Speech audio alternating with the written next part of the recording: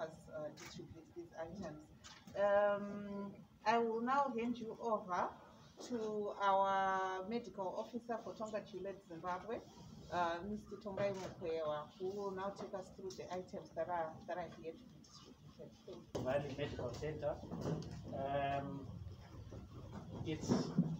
I think our corporate affairs executive had gone through really what our focus was. What we got was a PMG of essential items that were required in terms of our medical response to COVID-19.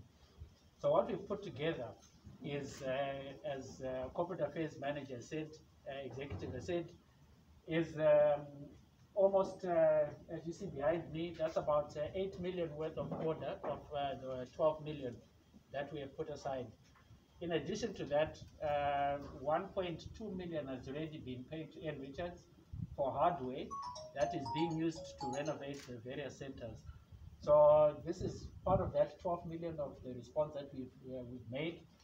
Each center within the district will get a consignment. I think besides Rujeko, all the others have got an equal distribution.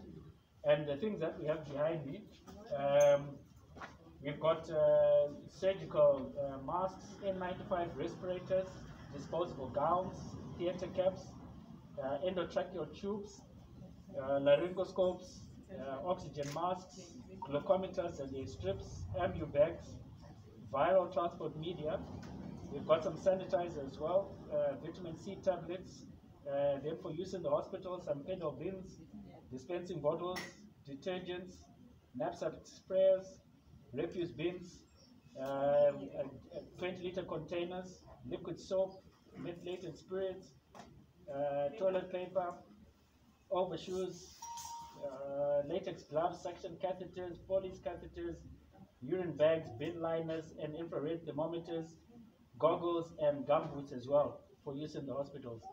What is still outstanding, which does take a bit of time to come, which is part of that 8,000 that 8 million that I've indicated, are the high-tech equipment like the ventilators.